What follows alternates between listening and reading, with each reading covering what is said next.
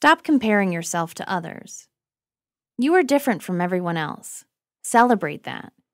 You offer a unique perspective in this game called life. We should all be thanking you. If you are constantly comparing yourself, it means you aren't happy with who you are. Why is that? People are brought up to conform to society. If you don't fit within society's norms, you are looked upon disapprovingly.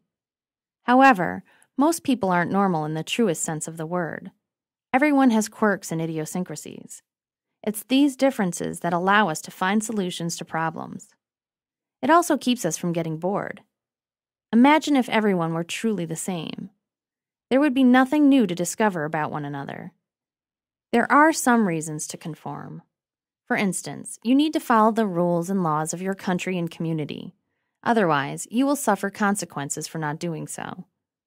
Also, you want to treat others with respect, so that they will hopefully return that respect. However, if you try to act in ways others believe you should, you aren't going to live your life to the fullest. That's why you should get out of the habit of comparing yourself to others. When you do this, you are likely setting unrealistic expectations and will lead you to be disappointed. Comparing yourself to others will result in you resenting those people. They have their reasons for being the way they are, and it has nothing to do with you. There are qualities you admire in others.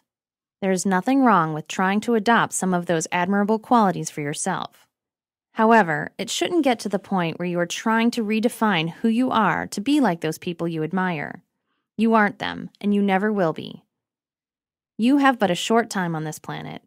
If you spend most of that time trying to be like someone else, you are in for a tough ride.